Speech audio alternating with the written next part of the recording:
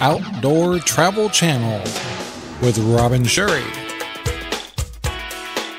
Well, we're pretty thrilled. We got the boat all waxed and buffed out. Looks really good. We hired a person to do it, and they worked hard and they did a great job. So I thought I'd take a quick look. It's all nice and shiny. This was a well-deserved wax job to help protect the paint since we have such high temperatures here in Arizona. Normally we keep it covered due to the hot temperatures, but now it's getting ready to hit the road and go to Lake Powell. So the boat's all cleaned up. We're thrilled to death. Still in the driveway here. So we hired a person to actually buffer and wax the boat. Put a good 6 hours into the boat in some very hot temperatures. So we were tickled about that.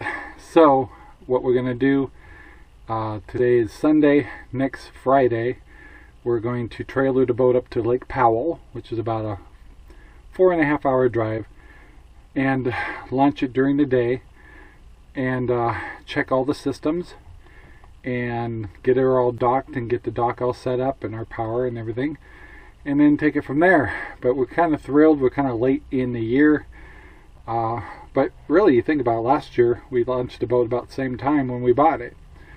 So this year we're excited because we put a new depth finder in the boat and made some improvements, put the new table in. So yeah, we're looking forward to Lake Powell. It's a really special place. So here we go. We're going to have some boating videos for you. So anyway, talk to you later. Hey, thanks for watching Outdoor Travel Channel. We're looking forward to bringing you some boating and cruising videos in the future. Join us as we tackle Lake Powell. Thanks for watching. Don't forget to subscribe and like our videos. Bye now.